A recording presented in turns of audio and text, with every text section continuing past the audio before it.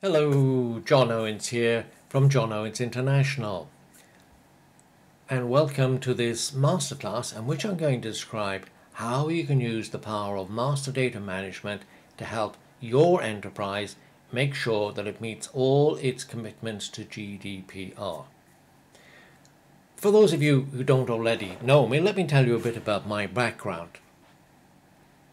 I've worked in the field of IT and business and data modelling for more than 35 years now in 9 different countries right around the globe, stretching all the way from Ireland to New Zealand.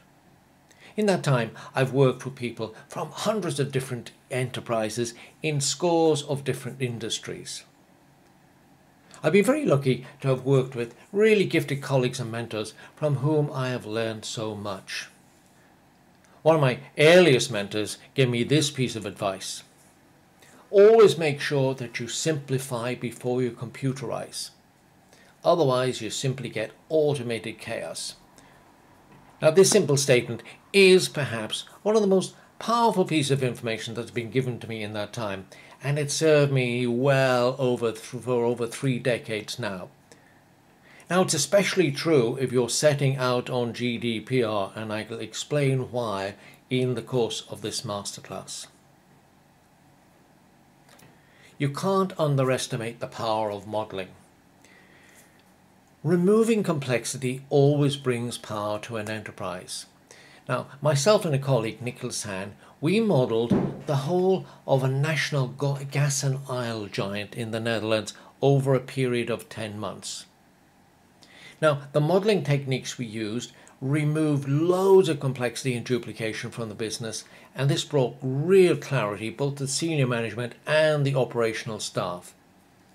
So powerful was our final model that was adopted by Shell and has become a global standard for oil and gas exploration and production industry.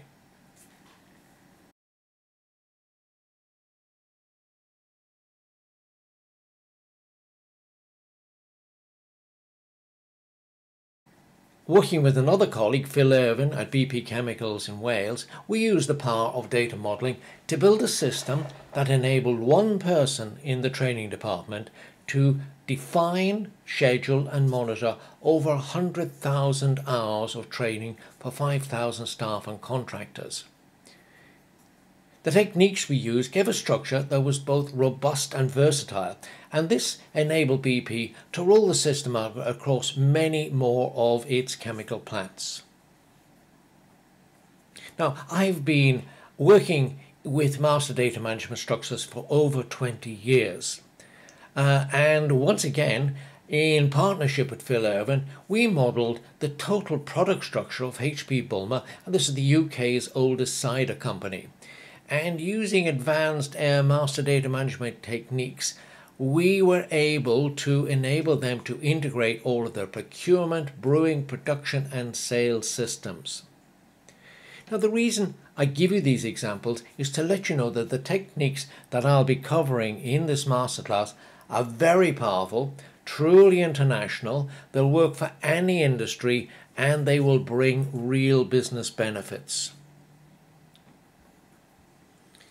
Now, over the years, I've been privileged to have trained and mentored thousands of people in the area of business and data modelling around the globe. It gave me great pleasure to be able to share with so many people all of the great knowledge and wisdom that's been shared with me. The more I shared, the more people would ask me how I could be sure that the inference that I was making during my analysis and modelling work was correct. And in order to answer them truthfully, I had to become crystal clear myself about my thinking and modelling techniques. Now, as my clarity grew, I decided to write it all down. So I headed off to one of the most beautiful places on earth, Queenstown, New Zealand. And in this slide, you can actually see the view from my office, as I called it, of Queenstown Hill looking over the beautiful Lake Wakatipu. And I spent 4 months there creating IMM, the integrated modelling method. The power of IMM is based on all of my previous learning, going right back to the advice about always removing complexity.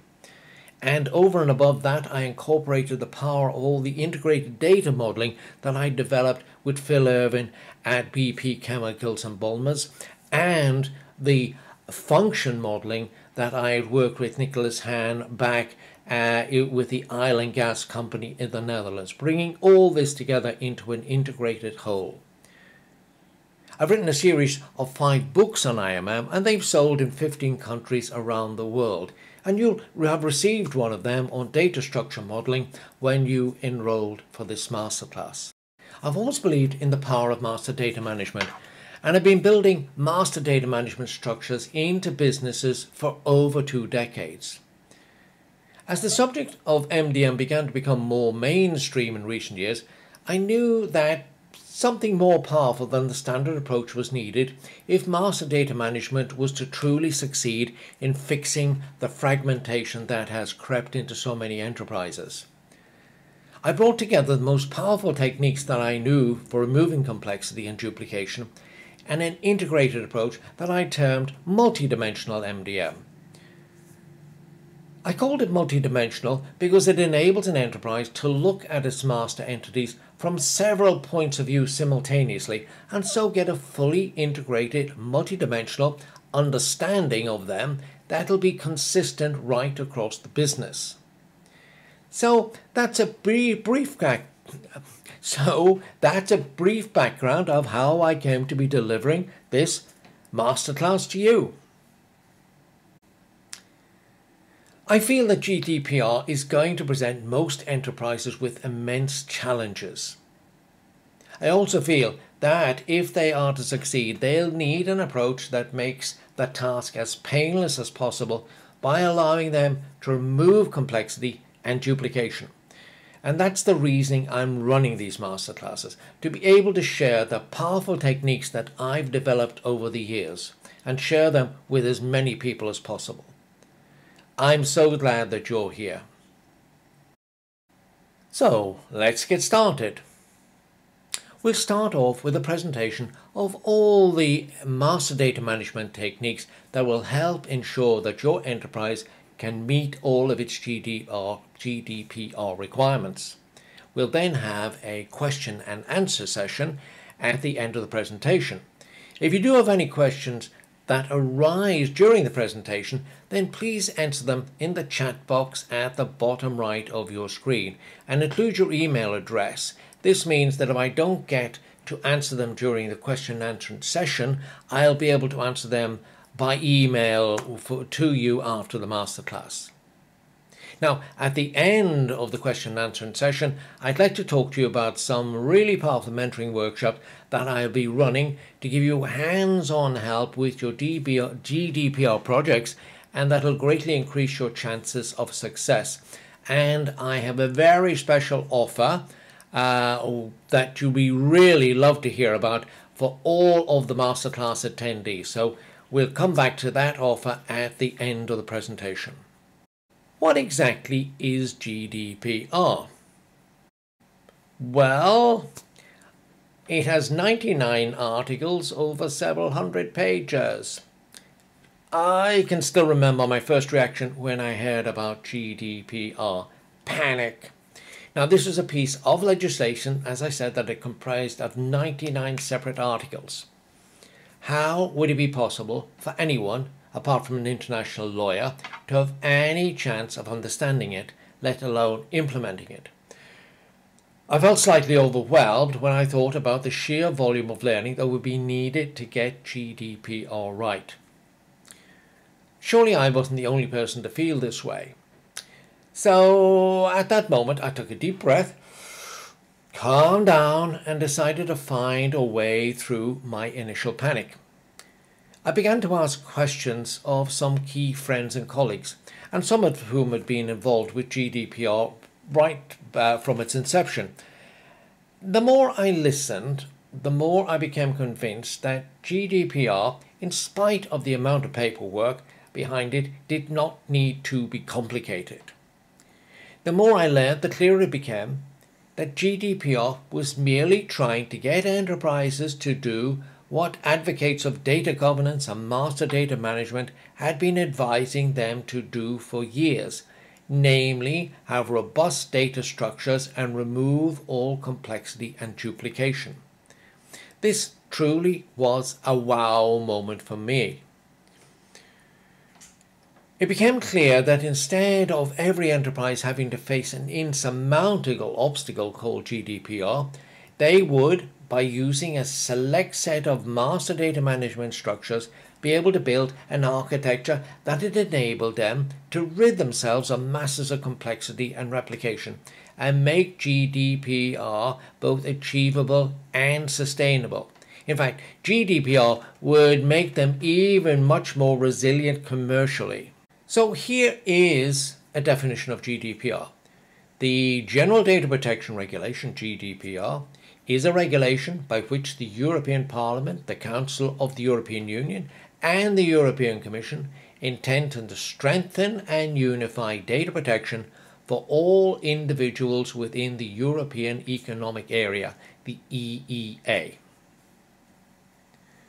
So what does GDPR cover?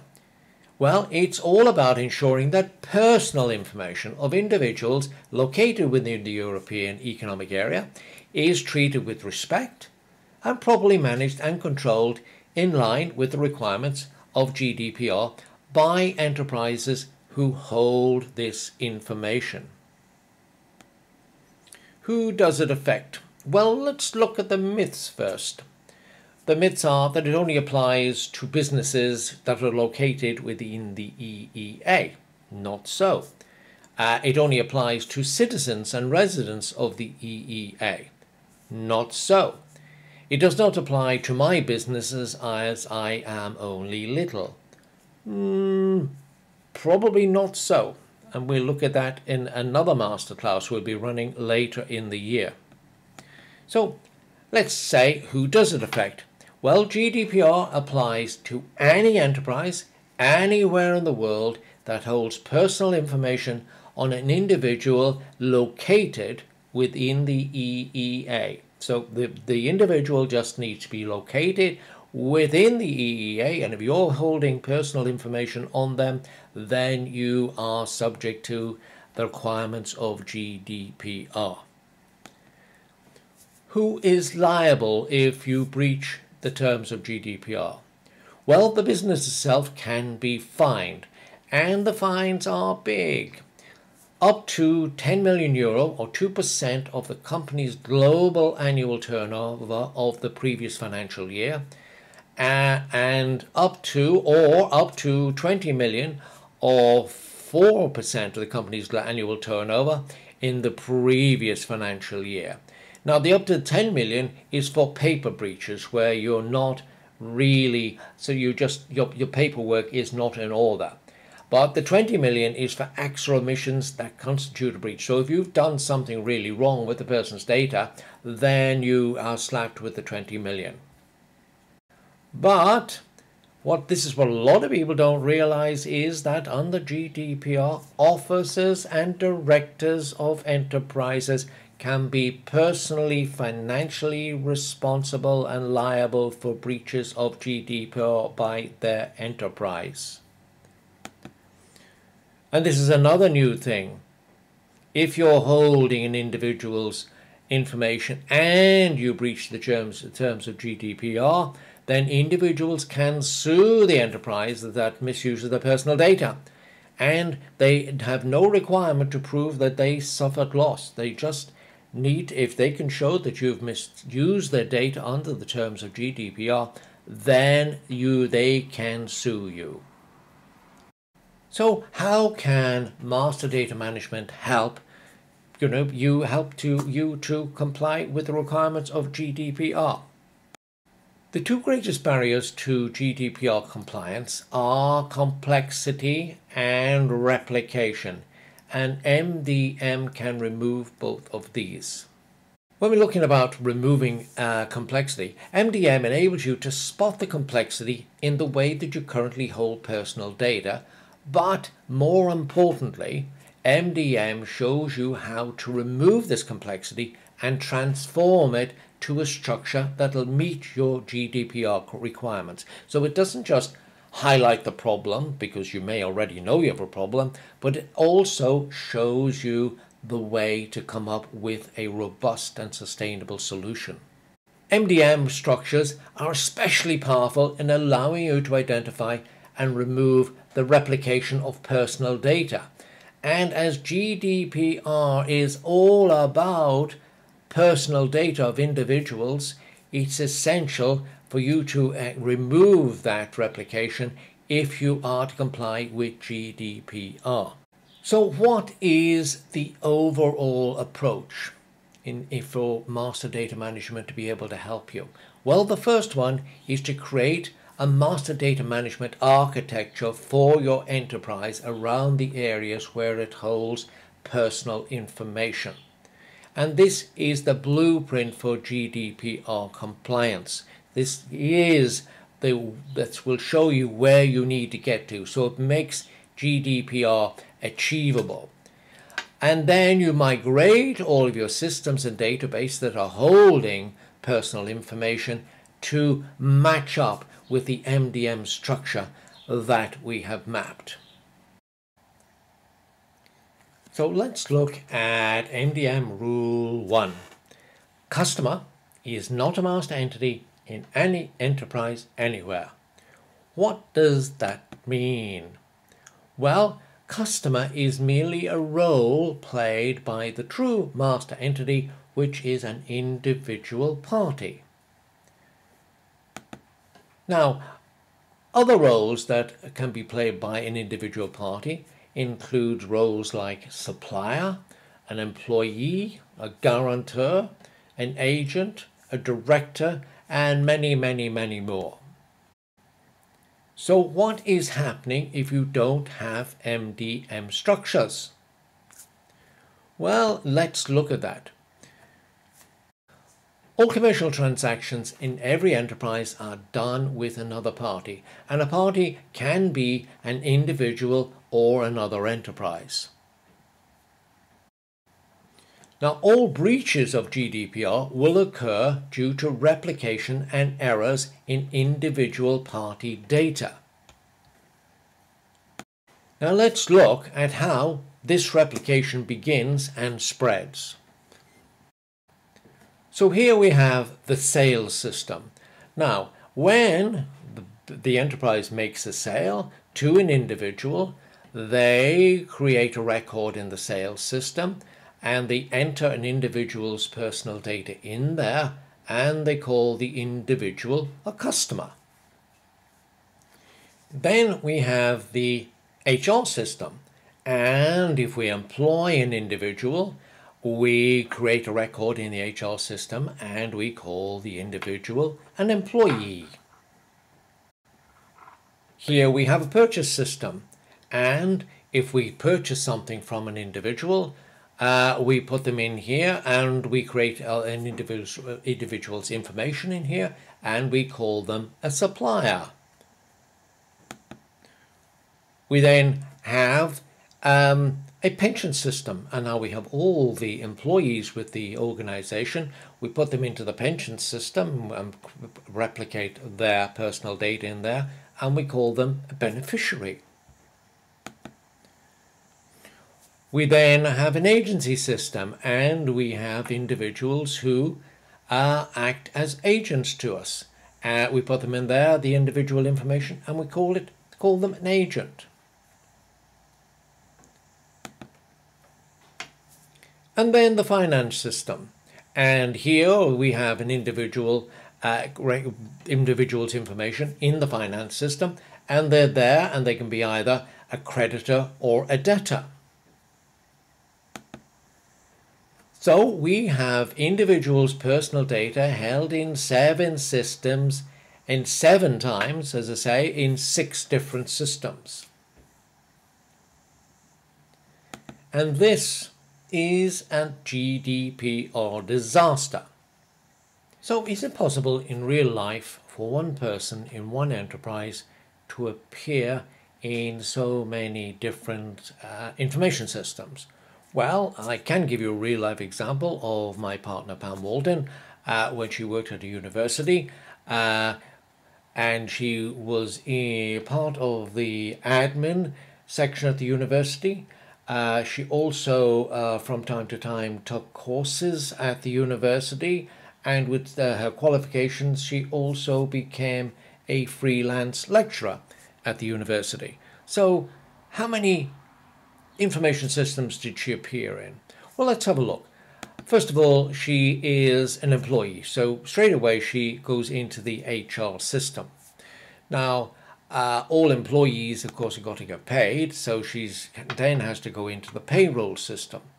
Also, all employees automatically qualify for the pension system they're eligible for pension, so they have to go into the pension system for that.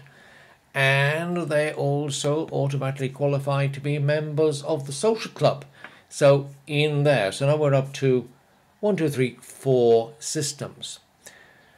Now Pam really loved learning and self-improvement, so she became a student on lots of courses at the university, so she goes into the enrollment system.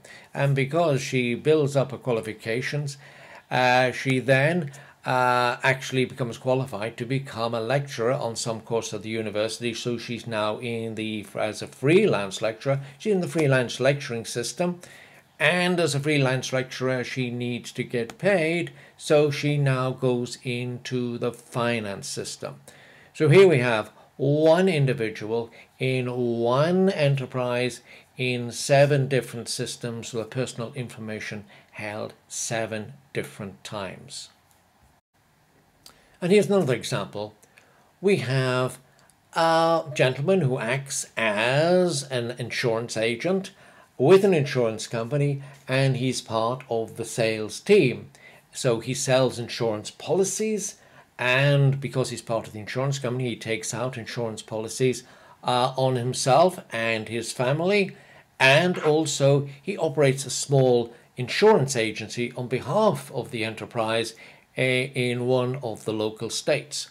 So how many systems within the insurance company did he appear in? Well, let's have a look.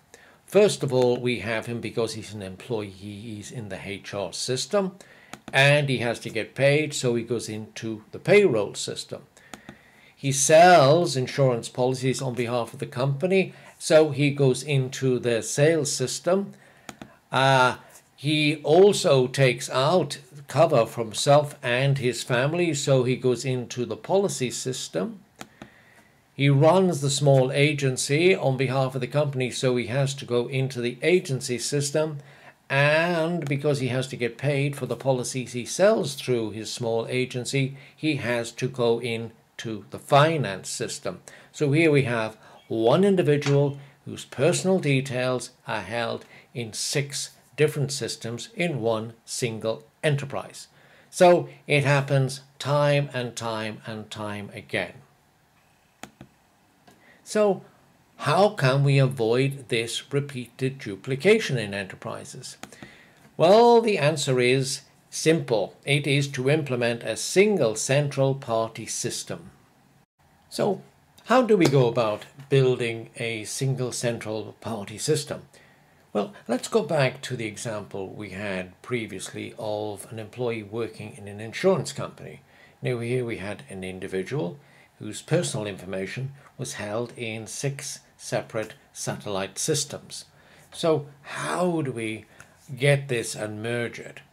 Well, we need to actually see the personal information in the satellite systems, and we need to drag this out and bring it to a single system at the core of the enterprise. So all the occurrences of the employee, whether it's HR or pension or whatever, they need to be deleted and moved to a system right at the center of the enterprise where they're held once and once only. And then all of the satellite systems can access the central system and read the information about the individual that's held at the center. They can't update it locally. The satellite systems can't update the record. They can update it in the central system. So there's always one record, only one record, and when it's updated by one, satellite system, that record is updated and appears updated to all systems. So here we have a central party system that holds party data once a month only and feeds all of the systems around the enterprise. And we can do exactly the same thing for the example where we had the university employee in 7 separate systems. Once again, we need to remove all of the personal information from the satellite systems, bring it to a core system at the center, and deleting it in the satellite systems. Now all the satellite systems get the personal information from the core system. They read it from there, they update it there. When it's updated by one satellite system, it's immediately changed for all satellite systems.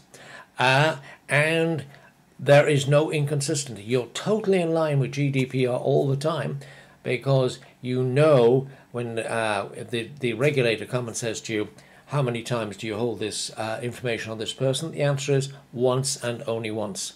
Where is it held? It's held in this system. Who has access? You know precisely who has access to it.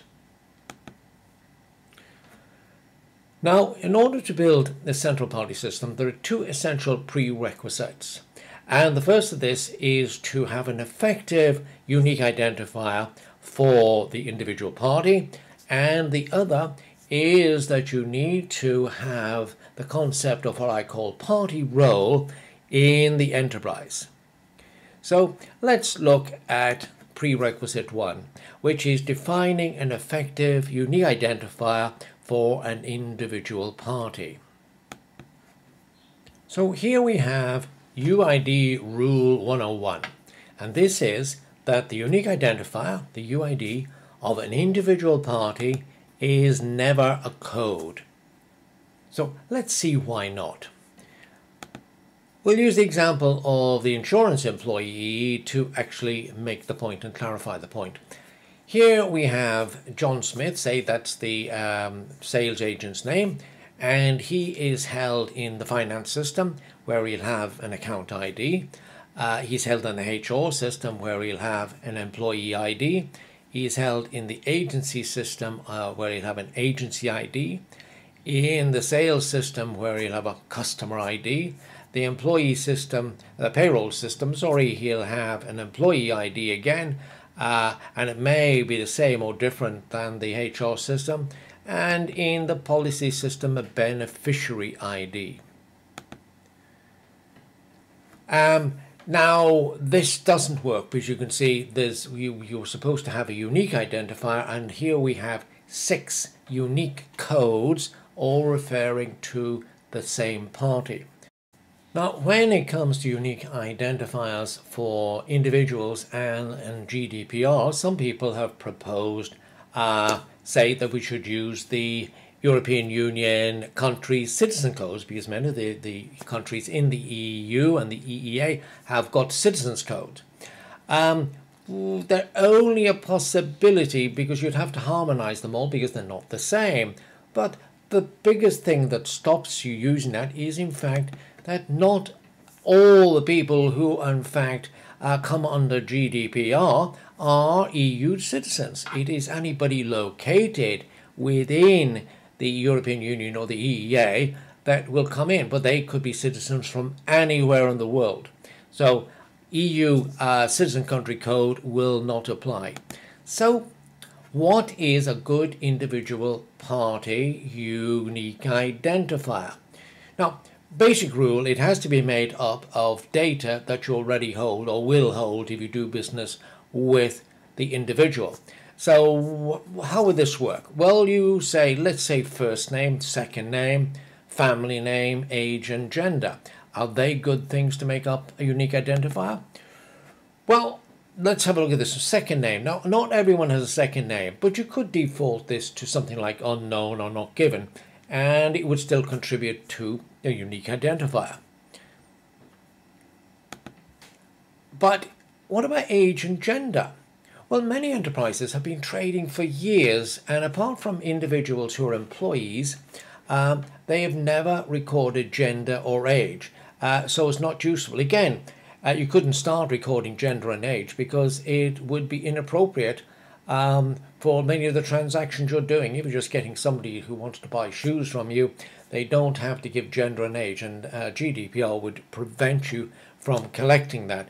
So again, that is, you can't always count on that one there. I have seen the situation where age and gender have been used. Now, this is a finance company, and as part of their lending criteria, the finance company, they'd always record gender and age. So these two elements were known and were valid. However, this was in Ireland, this finance company, and there was a lot of duplication if only these 5 elements were used as party. So something additional was needed. And this was the current residential address.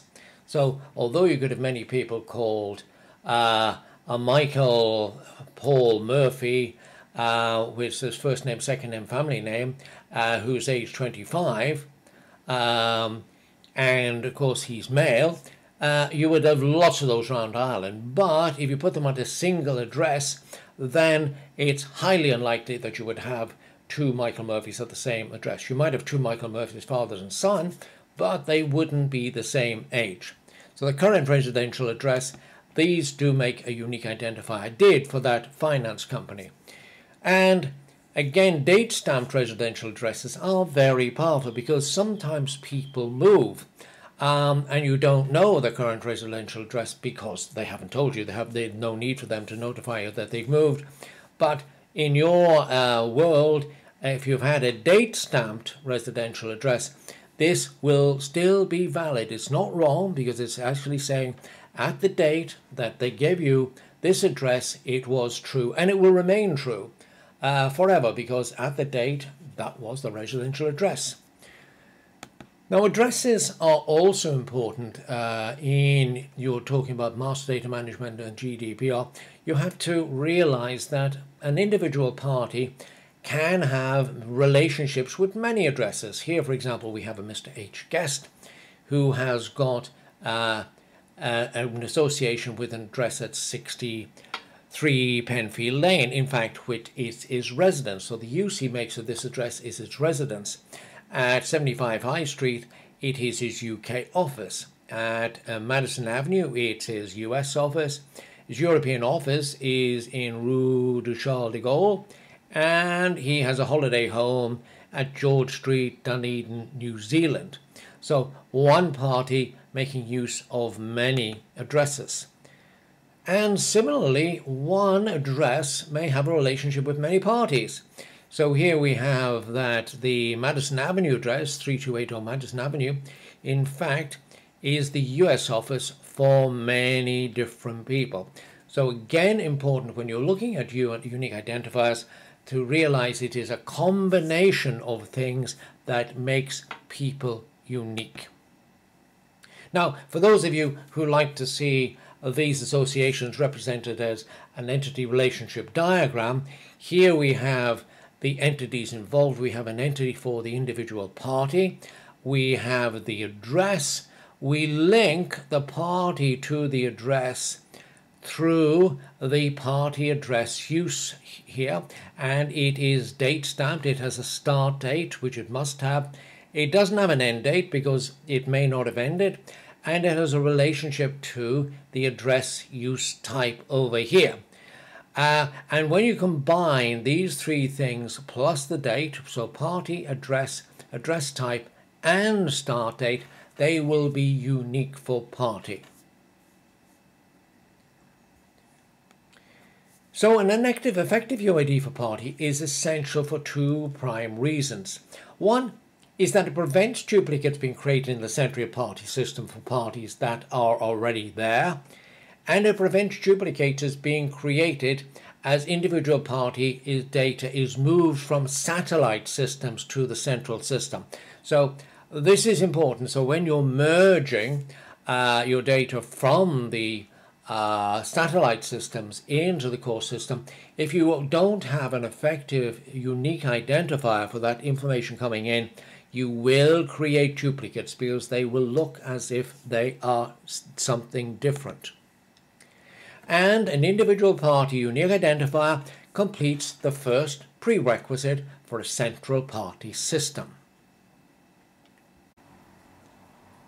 The second prerequisite for implementing a central party system successfully is to have the MDM structure of party role in the enterprise and in the systems. It's the MDM structure called party role that enables an enterprise, one, to only need to hold an individual's data once and once only, and two, to be able to use that individual data as many times as is required and still not breach GDPR. So let's build up a structure showing how we can use party role. Now, this example I'm giving here, if those of you familiar with entity relationship diagrams will understand what it's about, but I'll talk us through it anyway. So here we have a commercial transaction, and a commercial transaction could be a sale or a purchase, and it'll be for a product. So the next thing we need to do, we need to say what's the relationship between the commercial transaction and the party. And here we have party can be either a corporation or an individual. So are we selling to the individual or are we buying from the individual? And we link the party or the individual to the commercial transaction through the structure called party role. So now we have an individual party connected to the commercial transaction.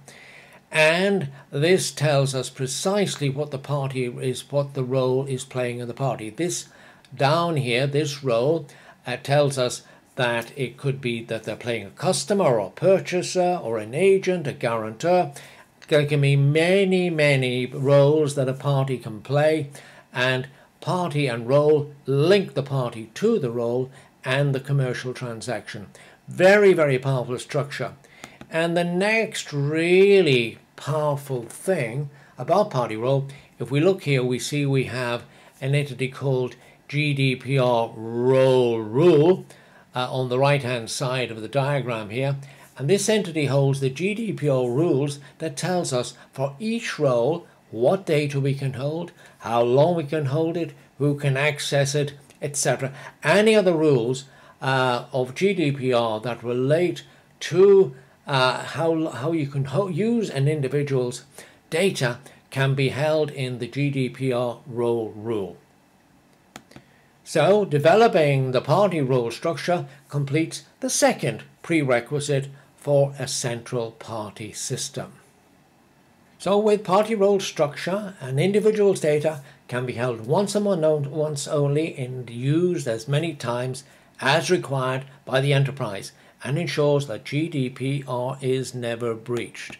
So here we have a diagram that shows how the central party system is in the center, and all of the satellite systems can use the central individual's information. This can be used by them in line with it. They will be using in line with the party role that links the central system to the satellite system.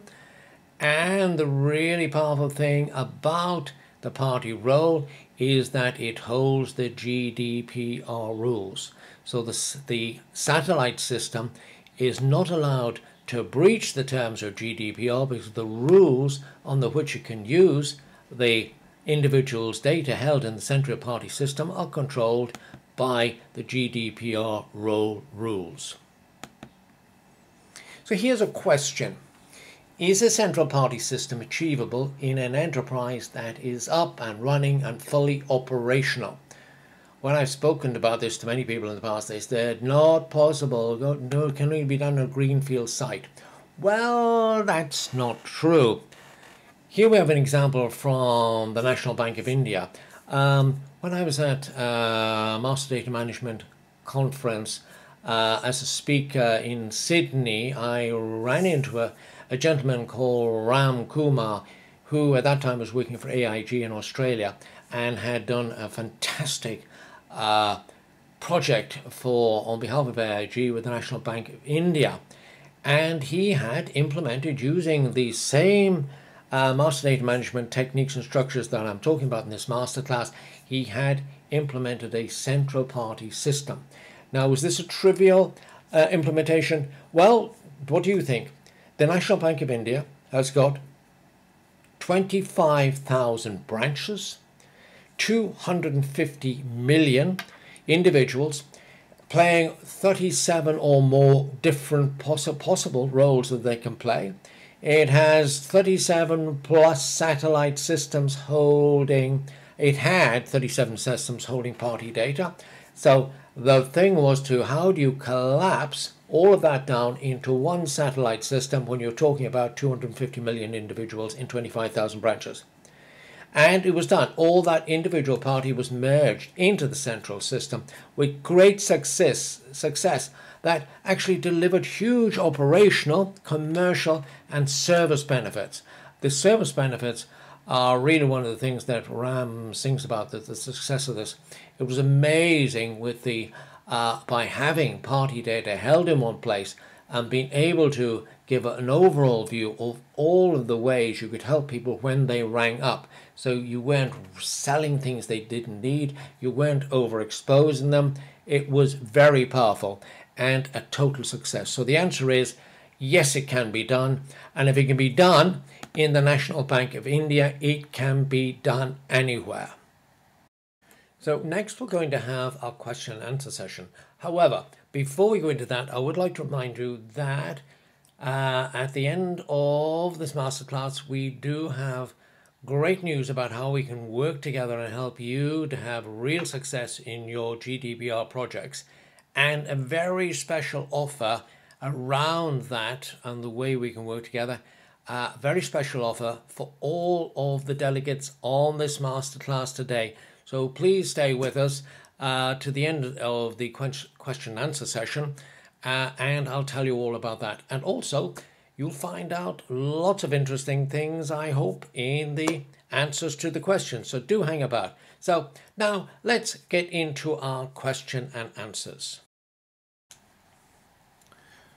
Okay, we've got some good questions here. All right. Does GDPR only apply to companies operating within the EU? And that's from Maria. Okay, Maria, no, it operates to companies globally. So if you are doing business and you're holding personal information of individuals who are located within the European Economic Area, that's slightly bigger than the larger than the EU, then you are subject to the terms of GDPR. It doesn't matter where your business is located. Jonathan asks, what are the type of things that mean you are breaking GDPR rules?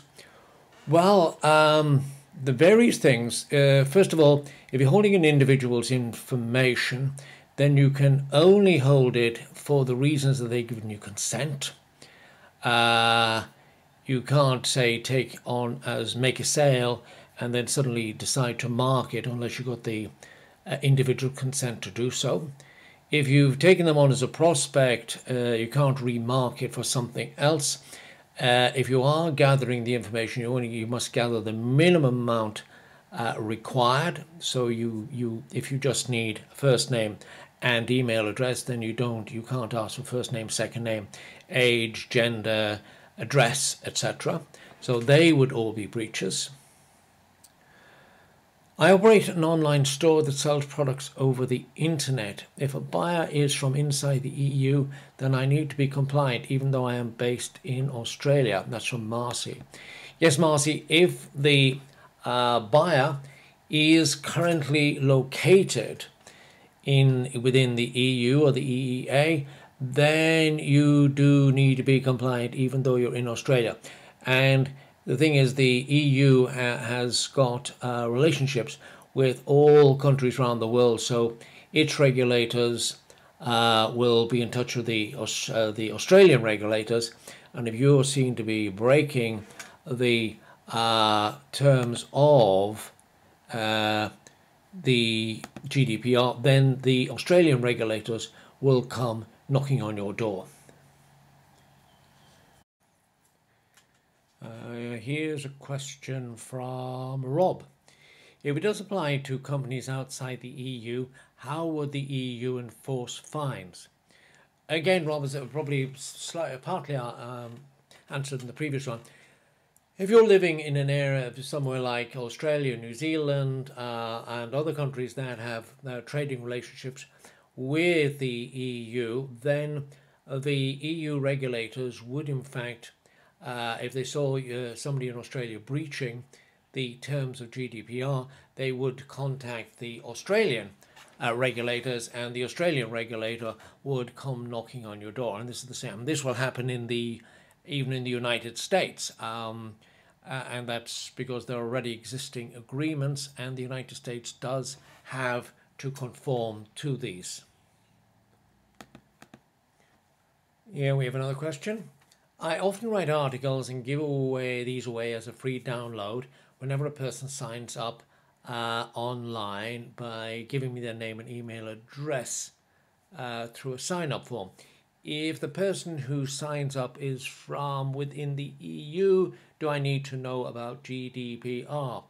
That's from Wayne. Yes, Wayne, you do, because you're holding information about a person who is currently located within the EU.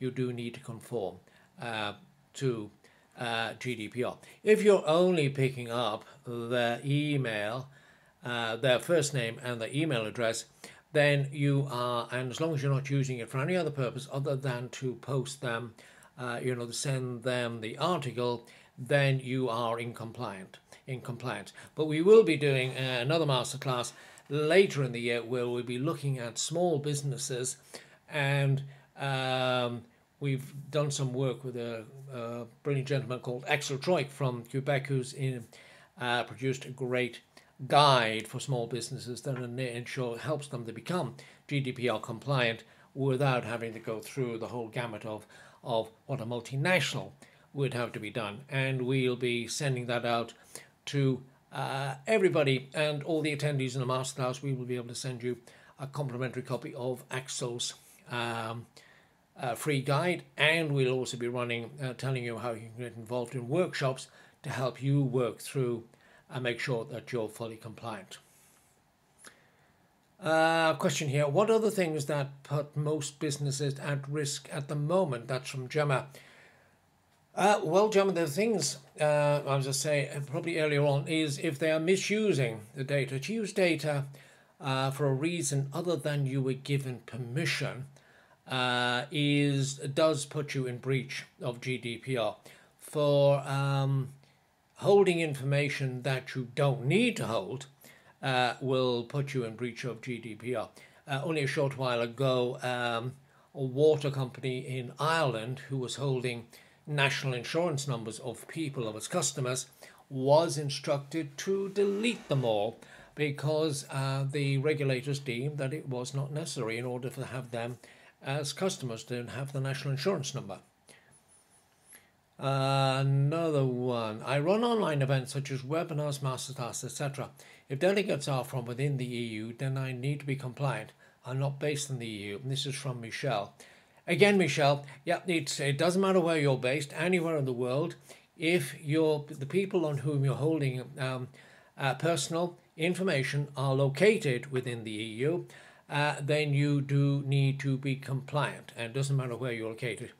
Now, the reason I'm using the term located is that the individual doesn't need to be a citizen of any of the EEA states. They don't need to be officially resident in any of the EEA states. They just need to be located there. And if they are, they then are protected by the terms of GDPR. Similar, but let's run. I run an events company in Australia, and we have people who attend our events from all around the world. If someone attends one of our events in Australia, but they live in the EU, does my company need to obey GDPR? Again, Jeff, if they are officially located, that is the normal location, is within the EU, even though your event is in Australia and you're holding personal information, then their personal information is protected by the terms of GDPR. We operate a travel company, this is from Mark, we operate a travel company that helps students from New Zealand to travel to Europe for holidays, exchange visits, etc. These are all New Zealand citizens, so does GDPR apply to us? Now, this is a good question, Mark, because as soon as the students or the others who you're going to Europe land within an EEA country, then they do become subject to the terms and are protected by GDPR. And there's another question I saw coming up, which was, I think somebody asked, is there a defined time? This is Raylene asked the question. Is there a defined time period for which a citizen needs to be located within the EU before GDPR applies? So coming back to, and this links up with you, Mark, there isn't a legally defined yet time period. So if they're just landing and passing through on a stopover at a German airport, for example, do they come within GDPR? We don't know, but in fact, believe me, if it's anything more than that, assume that if they're flying over there, then and they're going to be touring around and they're going to be there for an extended time of, say, months as opposed to hours, then you will be subject to GDPR. If you breach, and if they, in fact, either the regulator saw you were breaching something or the individuals themselves found you were in breach, they could, in fact, say, get onto the GDPR regulators and get them to do something, or under the terms of GDPR, they could sue you personally if you, in fact, breach the terms of GDPR, and they don't even have to prove that they suffered any damage. Just the fact that you breached the terms yourself would, in fact, leave you liable, and you would have to pay up. Here is a question from Janet. I work as a consultant business analyst at a supermarket chain based in Germany. It never records customers' personal data as part of the sales it makes with them. Does GDPR apply to it? Well, a good question, Janet, because, of course, if it's not gathering the personal information of the customers, they're just coming and shopping cash only, then those customers would not come under GDPR. However, it does have employees, which are, it's in Germany, and all the employees will there be located in Germany. And it does have people working, for example, yourself as a consultant business analyst. They'll be holding your personal information, and you are, at the moment, if you're working there, located within an EEA country. Therefore, your personal information will be subject to GDPR. So the enterprise does come under the terms of GDPR and must make sure it's managing your data and the employees' data. And also, if they were, for example, running loyalty schemes with the customers who are coming into store, and they were holding even the first name, second name, and email, that all of that personal information would come under the terms of GDPR. One of our clients is a bank, and one of the things we have to know about is parental consent for holding information of people below a certain age. Can you do this with MDM? Okay, not strictly GDPR, but yes, you can do it with MDM, and I may need to answer this question offline via email, and this is from Abel.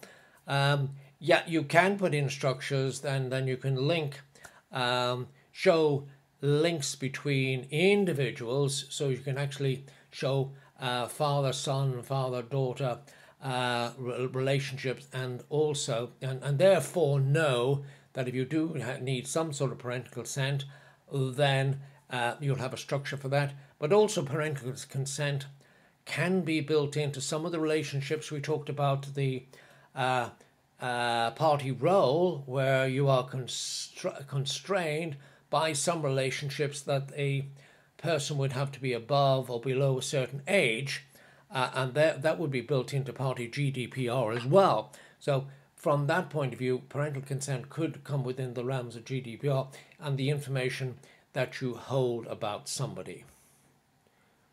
So that's all the questions we've got time to ask at the moment. Remember, if yours didn't get answered, please don't despair. If you filled it in, it will reach me and it will come by email and I will respond. And you can still, if you still have questions, please carry on and enter them in the box on the bottom right-hand corner. But do make sure you give your email address so as I can respond to your question. Now I want to talk to you about ways in which we can continue to work together so that I can help you achieve GDPR success in your GDPR project. For that reason, I put together a series of group mentoring programs. So what do these programs look like? Now, each program will run for 6 weeks and will consist of one 90-minute live mentoring session each week. And each session will cover in depth a specific MDM structure or technique specific to helping you with your GDPR project. Now, groups are small and exclusive with no more than 7 members in each one. Now, this is to ensure that you'll receive sufficient individual time with me to help you achieve real progress. The small group numbers will mean that each member gets the opportunity to receive personal mentoring on your specific challenges. And we'll discuss various options so that you'll be able to take away actions that you can implement back in your enterprise. These personal mentoring sessions are not only provide value to the person who's working one-to-one with the mentor at that time, but to also the rest of the group who will be listening in and able to hear all that's been suggested. Now, this group mentoring program is not for everyone. It's only really suitable for people who value learning about cutting-edge thinking and methods that they're going to be able to use to have success in their GDPR projects. For people who are committed to employing the best MDM structures and techniques and implementing these back in their own enterprise. You have to be committed to turning up, contributing to the process, and doing the work to ensure a successful and sustainable project. You're going to be dedicated to overcoming your GDPR challenge and take the necessary actions to achieve success. It's for people who need the support of an MDM expert and a mentor, but they're ready to join an exclusive group of like-minded people also striving for GDPR excellence. And if you could have already started your GDPR project or are just about to embark on one and require guidance on what to do next. Now, to take advantage and make the most of these personal mentoring sessions, you must turn up prepared with your challenges and questions clearly defined. So, what do you get for your money in these programs? You'll get, as I say, 6 times 90-minute mentoring sessions with a value of $4,500. You'll also get digital MDM training course, 4 modules, which are really advanced techniques that you'll be able to use in the most demanding of GDPR projects. They will really guide you through. They're a fantastic set of modules here, value $400. You get 2 hours of video on MDM keynote speeches I've made and and on workshops on MDM, value $1,000, and 4 hours videos on data quality keynotes and workshops, value $2,000. So the total value of this MDM package for that 6-week package is $7,900. However, for all of the attendees on this masterclass here today, we're not going to charge you anything like that. In fact, it will cost you to join this is $997. That's right, just $997 for a really intimate 6-week session that really will take your GDPR project to a whole new level. And you can pay for this in 1 or 2 ways. There are two buttons below here, and you can say you can pay a one-off payment of $997 today, or you can pay two installments, one today of $550 and the next in 14 days of $550. So if you feel you'd like some serious help with your GDPR project, sign up now. And as soon as you sign up, I will come back and contact you so as that I can slot you in to the first available slot for the next 6-week session. I really look forward to working on this. It's amazing what we'll be able to do with these techniques and the benefits you're going to be able to derive, but also pass them on to your enterprise.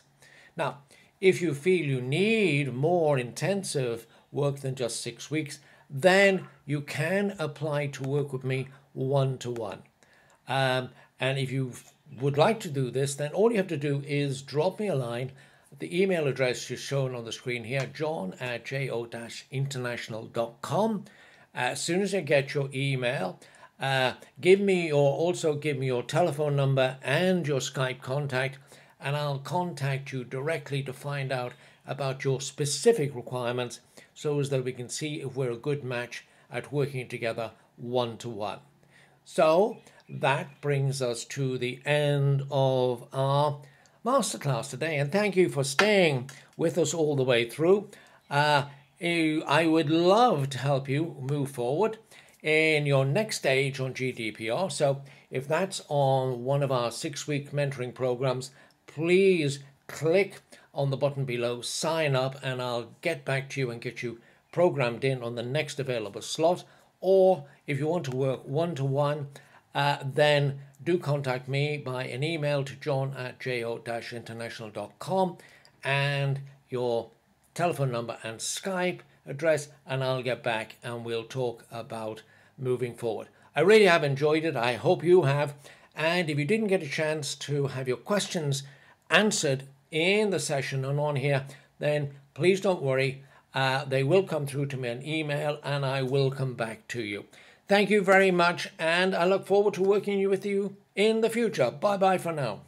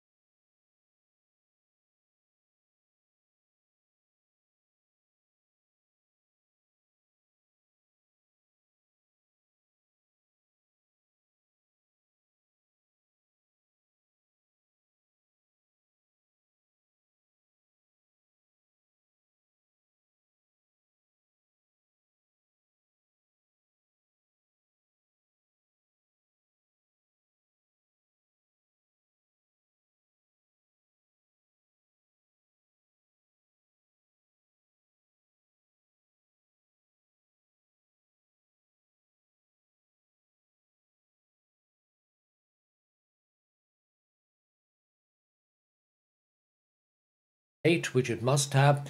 It doesn't have an end date because it may not have ended, and it has a relationship to the address use type over here. And when you combine these three things plus the date, so party, address, address type, and start date, they will be unique for party.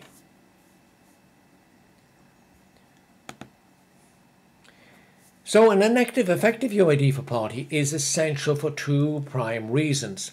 One is that it prevents duplicates being created in the central party system for parties that are already there, and it prevents duplicators being created as individual party data is moved from satellite systems to the central system. So this is important. So when you're merging your data from the satellite systems into the core system, if you don't have an effective unique identifier for that information coming in, you will create duplicates because they will look as if they are something different. And an individual party unique identifier completes the first prerequisite for a central party system.